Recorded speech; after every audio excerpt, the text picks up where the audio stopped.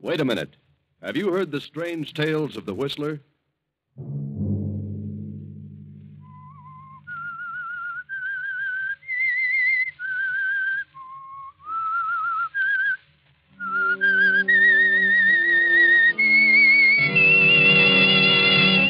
I'm the Whistler.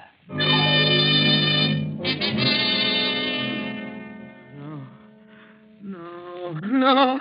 I don't want to die. John. Get away. John. Get away. John, wake up. Huh? Oh. Where is he? Where's who? That man. Oh, you've been having a nightmare, John. Huh? Oh, good heavens, Clara. It was awful. I dreamed there was a man in this room, and he stood right over me. And he said I was going to die. I was going to be murdered within 48 hours. Sunday night, and again CBS presents The Whistler.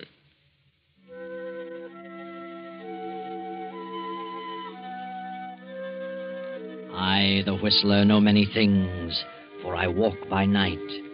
I know many strange tales, many secrets hidden in the hearts of men and women who have stepped into the shadows. I know the nameless terrors of which they dare not speak. And so I tell you tonight the strange story, Death Comes at Midnight. John Prentice is a manufacturer, a very busy man who needs his rest. But John had a frightful dream. The dream was not brought on by a guilty conscience, but John's life has been above reproach. He loves his wife, Clara, and their grown daughter, Eva. He has done no wrong to any man. Why, then, this awful dream with its prophecy of death? Now, the following evening, the Prentices are planning to attend a lecture, and Dwight Cooper, Eva's fiancé, is going with them. The wife and daughter are in the living room awaiting his arrival. Oh, there's Dwight now, Mother. I'll go to the door. Oh, wait a minute, Eva. You'd better make sure who it is before you open the door. Oh, Mother, you still worrying about that dream Daddy had last night? Well, I can't help being nervous about it. Well, of course it's Dwight. We're expecting him, aren't we? I'm going to let him in. Well, enter, my lord. Hello, darling. How come you're answering the door yourself? Maid's night out? We haven't got a maid. She went to work in a war plant. Well, good for her. We're going to do without a maid for the duration. That's the spirit. Good evening, Miss Prentice. Good evening, Dwight. Now, you see, Mother, it wasn't a big bad wolf after all. Not this time. But we'd better be careful, Eva. Well, what's this about a big bad wolf? Seems that Mother believes in dreams, Dwight. And last night Dad had one that was really a honey. Oh, I don't believe in dreams. Oh, Daddy. Yeah? Dwight's here, so hurry up. I'll be there just a minute. Talk about a woman taking her time dressing. Well, what about this dream? You tell him, Mother. Well, I don't believe that all dreams have a meaning. But this one John had was a prophecy, and I'm concerned about it. Yes? He kept hearing a man's voice telling him over and over that he was going to be murdered within 48 hours. Murdered? Can you imagine such a thing? Oh, well, I wouldn't be alarmed, Mrs. Prentice. According to psychologists, a dream has no possible relation to the future. They say a dream comes from experiences of the past that have been registered in the subconscious mind. Well, if John's been murdered in the past, I haven't heard about it. Oh, now, wait. I didn't mean it quite as literally as all that. Well, Mother's been counting the hours, Dwight. Let's see, the dream came at midnight last night. Well, that means Dad's hour of doom is midnight tomorrow, if he isn't murdered sooner. Well, maybe we'd better not risk taking him to the lecture, Oh, huh? I wish you two wouldn't joke about it. I don't think it's any joking matter. Oh, I'll get it.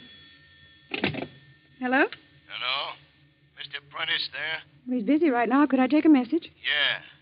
Tell him he better come to the phone, whether he's busy or not, if he wants to save his life. What? This is a matter of life and death. Oh, well, hold the line a minute. Of all the amazing things, there's a man on the phone who sounds like a gangster. He wants to talk to Daddy about saving Daddy's life. His life? Maybe I'd better talk to him. Oh, no. No, get John on the phone.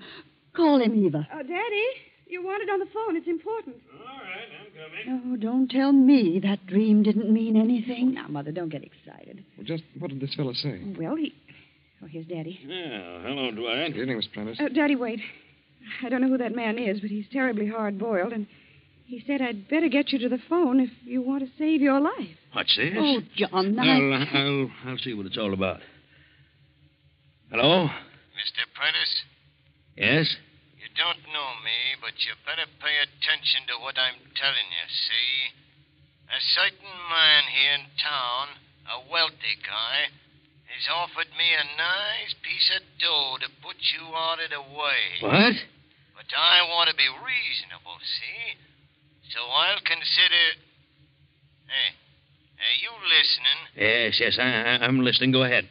Well, if you want to hike the ante a little bit, say to $3,000, I'll call off my deal with this guy. What's more, I'll give you his name. I see. Now, $3,000's a small matter to you, so... Wait a minute. Suppose you come here to the house and we'll talk it over. And do I sound like a chump? You're coming to see me, and you're bringing the dough. Oh, no, I'm not. You think I'm going to walk into a trap? You mean you're turning down my proposition? I certainly am. All right, mister. You asked for it. You'll be a goner by midnight tomorrow. All right? So listen. Hello. Hello. Hello.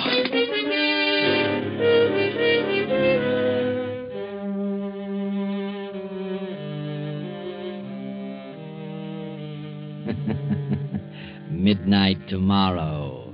Now, not only in a dream, but in actual fact, John has been told that he will not live beyond that hour.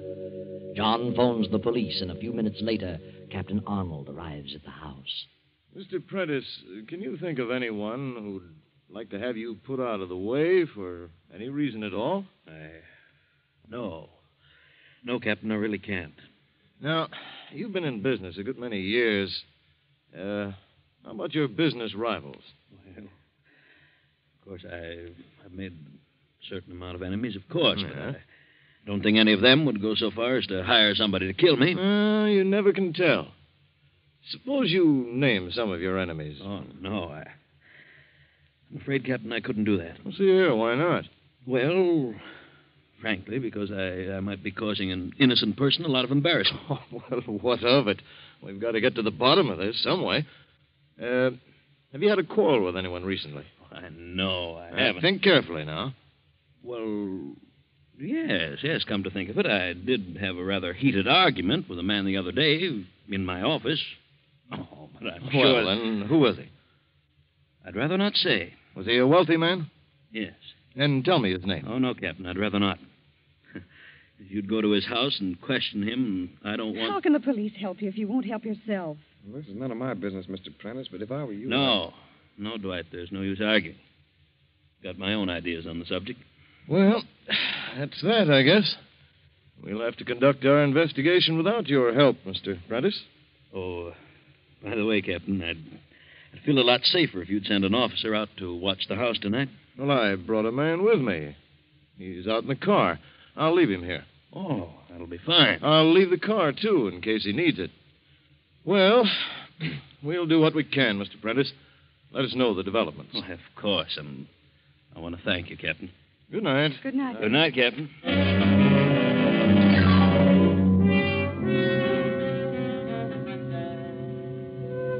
So John is unwilling to give the name of the man with whom he quarreled. Is it really because he's concerned about the possible embarrassment of an innocent person? Tonight the house will be well guarded, and as an added protection, Dwight has agreed to stay in the Prentice home. John, feeling quite safe, has gone to bed and fallen into a sound sleep. Then, at exactly midnight... Let me go.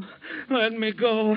I don't want to die. John. No, don't throw me off the bridge. No. Wake up, John. No. Wake up, John. What? John, you're in your room. Nothing's happening to you. Oh. You've been shouting your head off. Mother, what is Oh, it? your father's had another nightmare. I thought that was it. Yes, Evelyn. It was terrible. What kind of a dream was it? Like the other one? Oh, it was worse.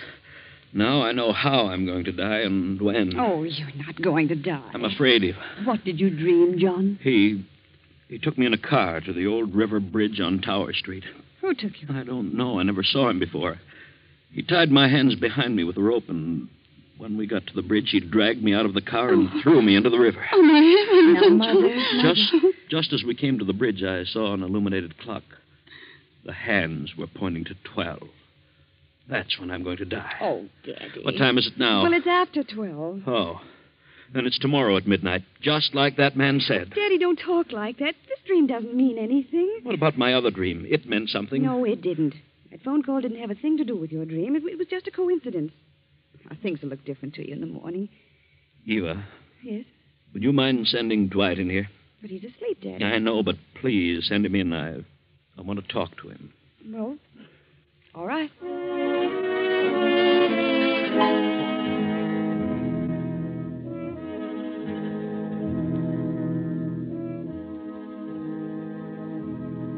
Sit down, Dwight. They told me about the dream, Mr. Prentice, but I wouldn't let it bother me if I were you. I can't help being bothered. The dream was so vivid, Dwight, and it fits in so perfectly with what's happening in real life.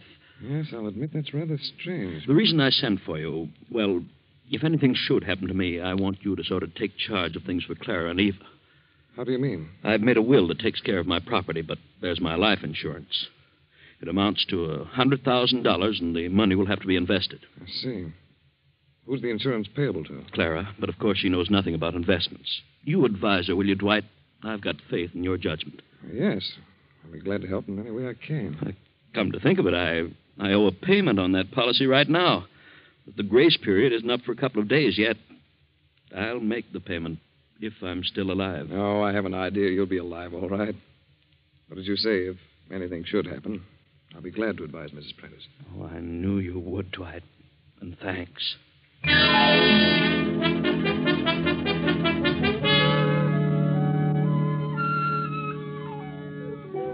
Next morning, John announces that he will stay at home all day. Clara, upset by the events of the night before, remains in her room. But John is feeling much better. He views things differently with the coming of a new day. He will not yield to this feeling of inevitable doom. He will fight the situation. Hello? Mr. Prentice? Oh, it's you again. Dwight, get on that extension in the library. Just thought I'd call and ask if you've changed your mind. No, I have not. What's more, I defy you to even lay a hand on me. I'm being protected by the police. Well, ain't that fine? So you won't come across, huh? No, I won't. Look, Prentice, the water in that river's awful cold. What? What did you say? Hello? Dwight, did you hear that? What's the matter, Daddy? I heard every word. Sounded like he meant business. Something wrong? That man, he phoned me again. I don't know what to think. Well, what did he say? He wanted to know if I changed my mind, and when I told him I hadn't, he told me the water in the river would be awfully cold. What? How did he know about my dream? How did he know? Yeah, it's the most uncanny thing I ever heard of. What's the answer to all this? Daddy, he didn't know about your dream. It's just the other way around. Well, what do you mean? I'm afraid Mother's right. Your dreams are foretelling the future, Daddy. They're warning you of what's going to happen.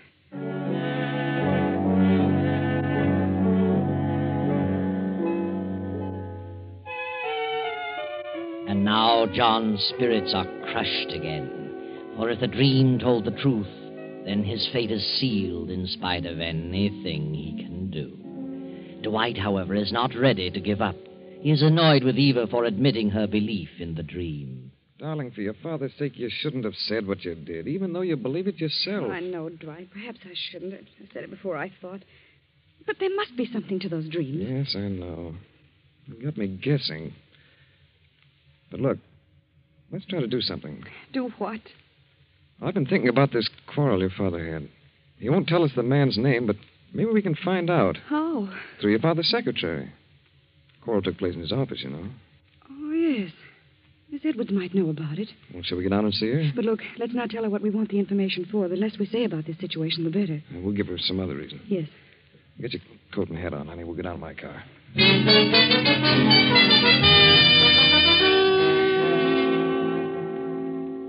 Miss Edwards, this is Mr. Cooper, my fiancé. How do you do? Miss Edwards? We'd like to ask you a few questions if you can spare us a few moments. Why, yes, of course. My father isn't feeling very well today, and that's why he didn't come down. You see, we've learned that he's rather upset about a heated argument he had recently with some wealthy man here at the office. Argument? Daddy won't talk about it. He hasn't even mentioned the man's name, but it's quite necessary that we find out all we can about it. If you'll tell us who the man was, we'll treat the matter in confidence. But, I don't know of any fuss your father had, Miss Prentice. He's quite an even-tempered man. Yes? Are you sure you don't remember? Very well. There was an argument. I couldn't hear what was being said. They were in your father's private office, but I did hear your father talking quite angrily with Mr. Reeves. Who's he? Milton Reeves. He's been in several big deals with Mr. Prentice. Oh. Couldn't you hear anything that was being said? No, just their loud voices. Mr. Reeves was angry, too, but I really couldn't make out what they said. No? Well, at any rate, we've got something to go on, Eva. Yes. I think we'd better have a talk with Mr. Reeves. Thank you, Miss Edwards. You won't tell Mr. Prentice that I said anything, will you? Or Mr. Reeves either? Oh, no. You can depend on that.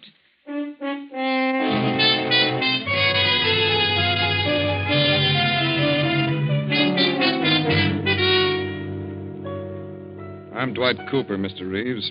And this is Miss Prentice. How do you do, Miss Prentice? John Prentice's daughter, aren't you? Yes, I am. Well, what is it, Mr. Cooper? I'm in a bit of a hurry. I'm going away on a trip this afternoon. I'll be very brief. We've heard that you and Mr. Prentice had some sort of a disagreement with each other a few days ago. Yes? Who told you that? Mr. Prentice is quite ill, Mr. Reeves, and we think it's a result of that quarrel. If we could find out something about it, we might be able to straighten him out. Well, John knows all about it. He won't talk about it, Mr. Reeves. He won't, eh? Well, John shouldn't let a thing like that get him down. Business is business, you know. He wanted me to renew a loan, and I refused to do it. So that was it. In his particular business, well, I don't know what the future will be with all this rationing and priorities. Had you promised to renew the loan? Well, as a matter of fact, I had. But I changed my mind, which is my privilege. John wanted me to wait a few days, said he was trying to borrow some money from the State Mutual. But I didn't think it was good business to wait, so I called the loan. Oh, I see. I imagine that made him pretty angry. Did it? You'll pardon me, Miss Prentice, for talking so frankly about your father, but really, I never heard a man get so abusive in my life. Why, he actually threatened me. Yes? He acted like a schoolboy. Said he'd get revenge. Do you think he will get revenge? Oh, no, Oh, yes. You're afraid of him, aren't you? You'd like to arrange things so he couldn't possibly get revenge, wouldn't you, Mr. Reeves? Did you threaten him? Say, what are you getting at? I think you know what we're getting at. I do not. Now, see here. I've told you all I'm going to tell you, so now I'll ask you both to leave. Surely. You've told us quite enough, Mr. Reeves.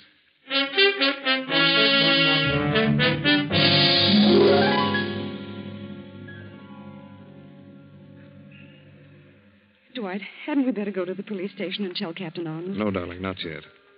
But I'm sure Reeves is the one who's hired that thug to kill your father. So am I. He said he was going on a trip. He wants to be out of the way when it happens, so he won't be suspected. Of course. Then why shouldn't we have him arrested? I'd like to get more evidence first. I want to find out more about that loan. Who do you think could tell me? Well, Mr. McAdams ought to be able to tell you. He's the treasurer of Daddy's firm. All right, I'll go see him. Look, honey, suppose you take a taxi and go on home. See how things are getting along. Oh, Dwight, Please, honey, I may have to do some running around. Look, don't tell your father about this. Oh, no. All right, Dwight. But don't be gone too long. I won't tell him.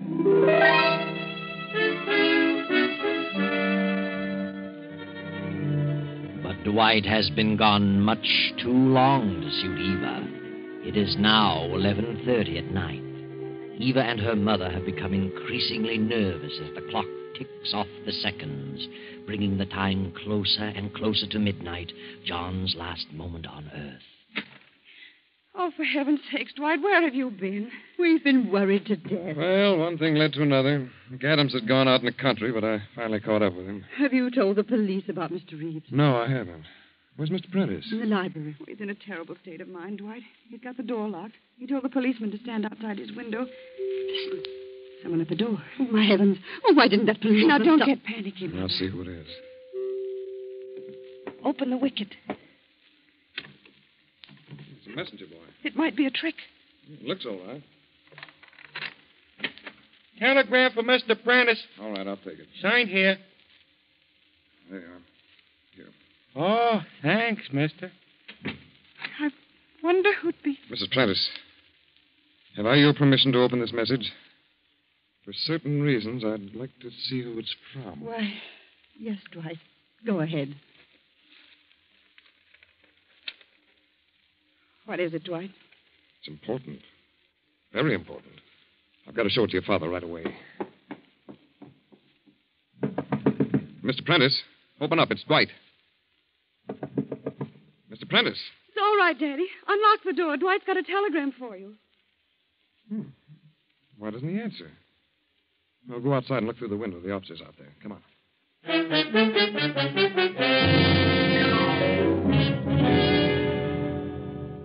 Where is that officer, Eva? I don't see him. I don't know, Dwight. Daddy told him to stay right here by the window. Eva, look. The window's wide open. Why? What's that? Oh, my heavens. There's the policeman on the ground. Something's happened to him. He's hurt. Officer! Officer! He's coming around. What happened? I seen a car drive up in the alley. Oh. A light-colored sedan. And just as I started to investigate, somebody slugs me in the back of the head. That's all I remember. And they've got him. They've got Daddy. Darling, I'm going after that sedan. How do you know where it went? I'll find it. I'll drive to the Tower Street Bridge. I'm going with you. No, you stay here, Eva.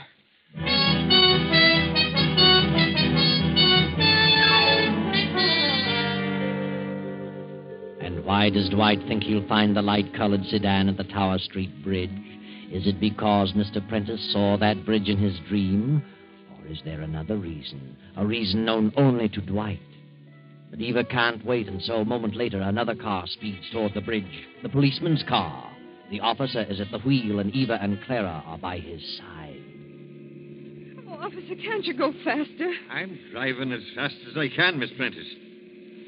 Say, I'd better put in a radio call to headquarters and have them send a squad car to the other side of that bridge. No telling what we'll run into there.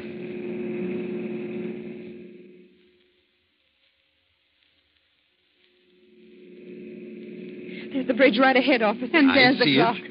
What clock? The one Daddy saw in his dream. And look, it's midnight.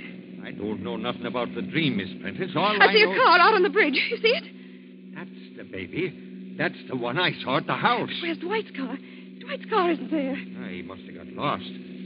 Say, we'd better watch our step. The squad car ain't come to the other end yet. Oh, hurry, officer. Now, don't you get out of the car. You stay here. I'll see what's going on. Yes, but hurry.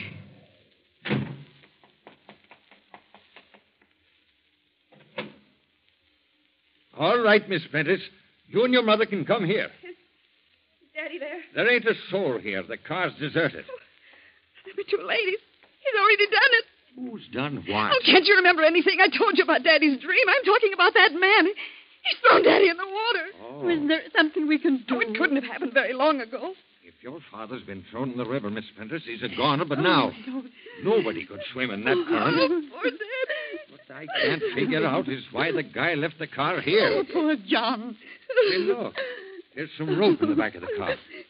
And a knife. He tied Daddy's hands. Hey, here comes the squad car now. They're coming in from the other end of the bridge. Oh, officer, who's this car registered to? Wait a minute. Well, by golly, there's no registration slip in it. I know who it belongs to. Milton Reeves. I'll take the number and we'll check on it later. What's up, Jack? It looks like there's some dirty work been going on here. Yeah?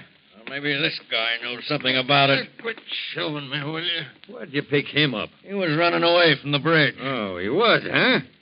All right, buddy. What do you know about this sedan? Not a thing. I wasn't on the bridge. Now, that's him.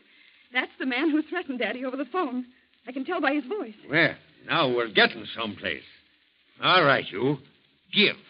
Where's Mr. Prentice? I don't know what you're talking about. You threw him into the river, didn't you? No. You're a liar. Come on, talk. I don't know nothing. We'll get you to talk at headquarters.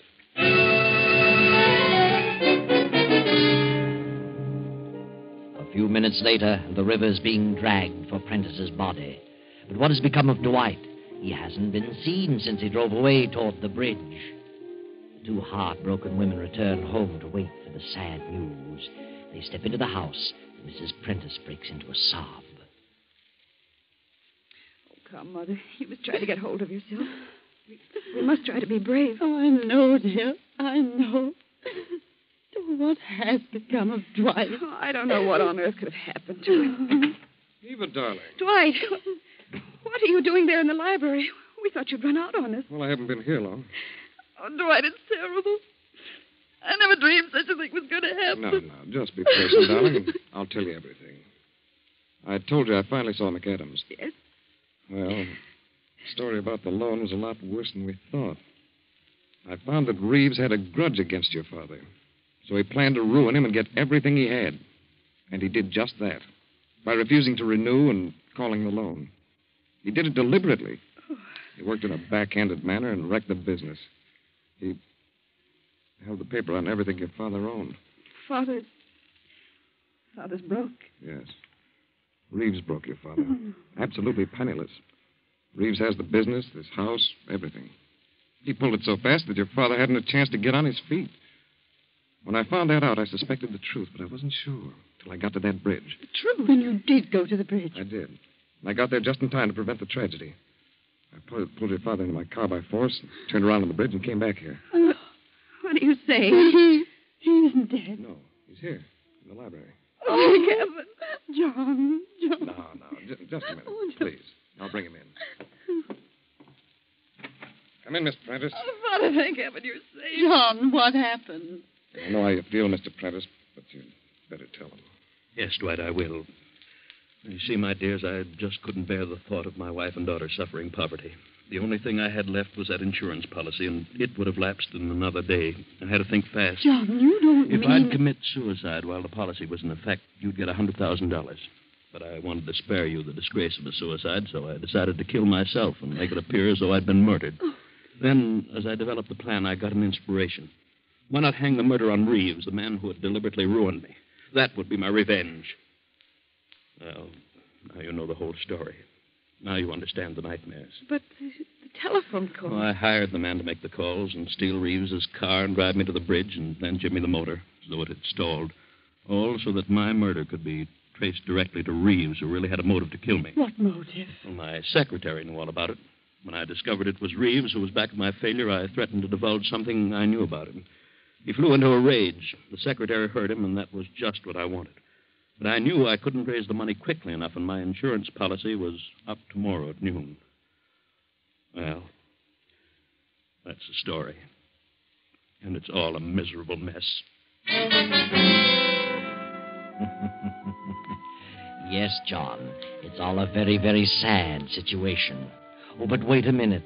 What about that telegram the boy delivered earlier? Where does that fit in? Was that part of your plan, John? Telegram? What telegram? Let me see it, Dwight. Why, it's from the State Mutual.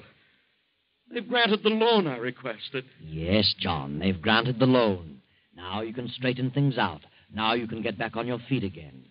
But think, John, what a sad tale this would have been if you'd followed through with your plan and Dwight hadn't caught you on the bridge at midnight.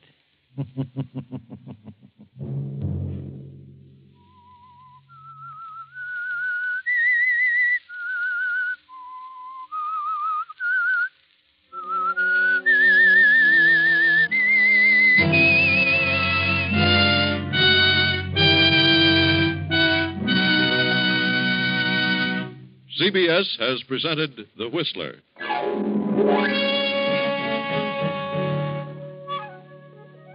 Original music for this production was composed and conducted by Wilbur Hatch.